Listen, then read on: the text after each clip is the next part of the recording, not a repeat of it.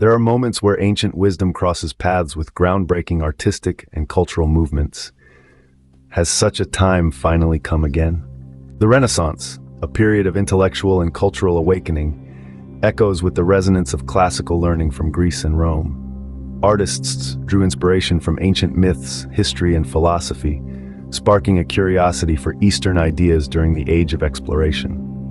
In Western art and academia, the infusion of Eastern influences led to the rise of the concept of exoticism. For example, Orientalism, termed by Edward Said in 1978, describes Western interest in the East as reinforcing stereotypes and serving colonial agendas. While relatively true in secular realms, exoticism or Orientalism doesn't apply to spirituality, a universal human longing that transcends politics. Pioneers from the West, who saw the universalism of the Vedas and their existential power beyond borders, brought Vedic wisdom to the Western world.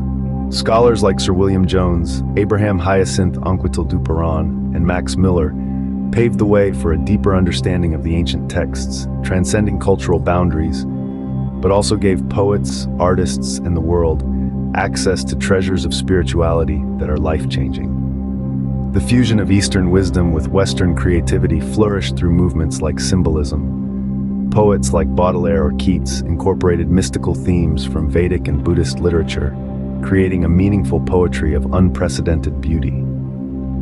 Although some exoticism and Orientalism persist in insidious forms within ourselves and find expressions within our mundane lives, academia, and art, it's time to break free from these constraints and embrace the depth of wisdom embedded in these ancient texts. As we face global challenges akin to the Dark Ages, parallels emerge with our current struggles. From the collapse of the Roman Empire to today's societal schisms, the echoes of history beckon us to seek wisdom beyond mundane politics. In this pursuit of wisdom, poets play a crucial role and need to facilitate the Vedic Renaissance, rejecting ignorance and embracing a universal understanding of non-duality in poetry and art.